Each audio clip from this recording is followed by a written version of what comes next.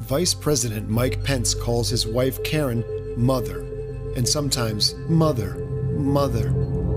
Mother does not allow Father to attend events with alcohol without her being present. Mother does not allow Father to have dinner with another woman. In fact, Mother does not allow Father to be alone in a room with another woman. Mother is an art teacher at Emmanuel Christian School, which requires employees to affirm in writing that they will not engage in homosexual sexual acts or have a transgender identity. Father's epic homophobia made him sign into law in Indiana the Religious Freedom Restoration Act, which encouraged and condoned the aggressive discrimination of gays and lesbians.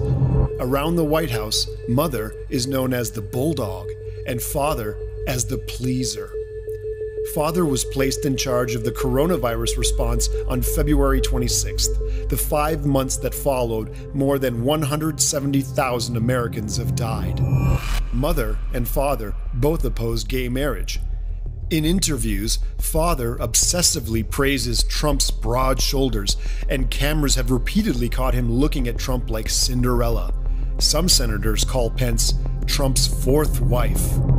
An official from the Reagan administration said, "I'd like my wife to look at me just for one day the way Mike Pence looks at President Trump every day they're together." Father wrote about how disgusted he was with the Republican Party because they allowed HIV-positive people to speak at the 1996 convention. Father supported the use of federal funding to treat people, quote, seeking to change their sexual behavior, unquote, otherwise known as gay conversion therapy. Father praises himself as an uber Christian, but was caught stealing campaign donations for his first congressional race and used the money to pay his mortgage, credit card bills, and even fees for golf tournaments.